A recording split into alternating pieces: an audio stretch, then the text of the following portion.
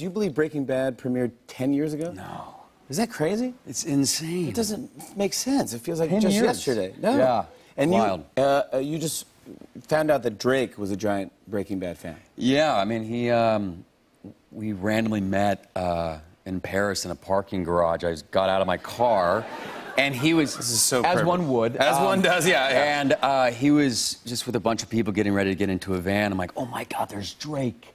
And then he just looks at me and just runs over and just gives me the biggest hug and told me that he loved me, and I love him. Wow. It was great. It was a good moment between us. That's so cool. Yeah. But then it didn't end there. No. It got even crazier. It did a little bit. And he told me that he got Rihanna into the show. Yeah. Which I love Rihanna. I love Rihanna, too. Who doesn't love Rihanna? Who doesn't love Rihanna? I love Rihanna. Yeah.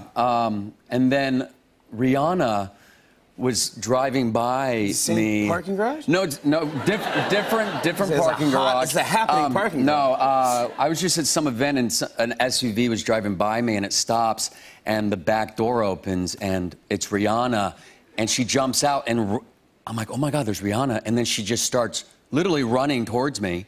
I'm like, she can't be running towards me. You know? And then she threw her arms around me and said, I had to meet you. I needed proof of this. And then paparazzi took some pictures of us. And my life was made. Yeah.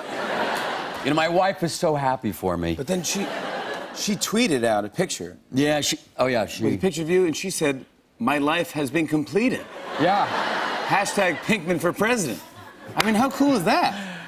It made me feel really good, you know? It's got to make you feel good, but then the story gets crazier. Yeah, I just keep running into Rihanna, you know?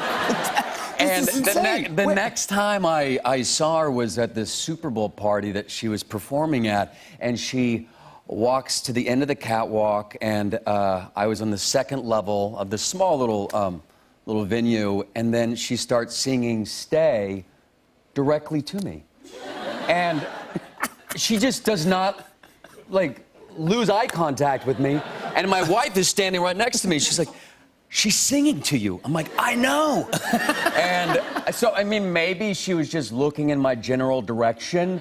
But the story I tell is that she sang to me. Yeah, I do. I buy it. Yeah, I buy it. I buy the story totally. Yeah. Congrats on The Path.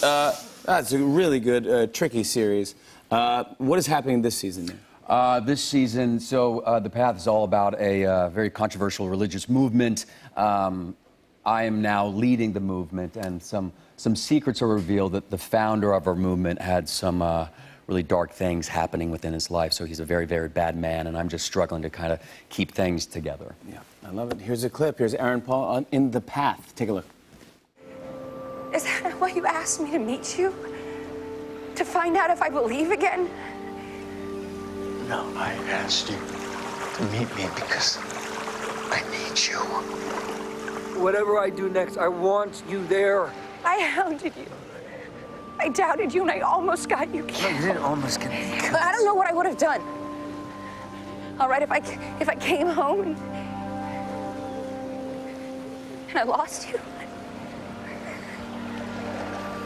Then don't lose me. Stand by me. Aaron Paul, everybody! On and on and on. I said, and it's on and on and on.